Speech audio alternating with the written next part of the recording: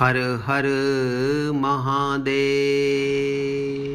Dear friends, today we will talk about tongue Kriya, which is very helpful in curing the disease of Alzheimer, which mostly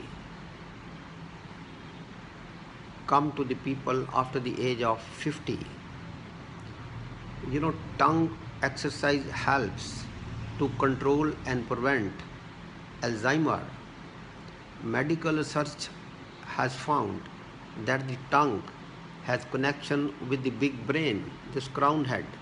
When our body becomes old and weak, the first sign to appear is that our tongue becomes stiff, and often we tend to bite ourselves.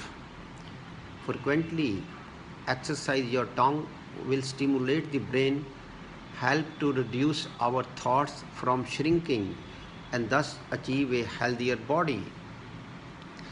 So this is a very serious disease.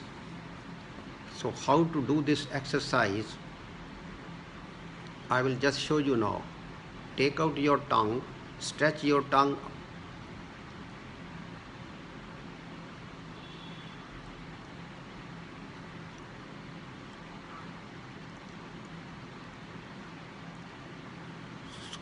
stretch out your tongue and move it to right, then to the left 10 times each, daily in the morning and evening. So once you start doing it, you will find following improvements: far-sightedness, no giddiness, improved wellness, better digestion, lesser flu and cold.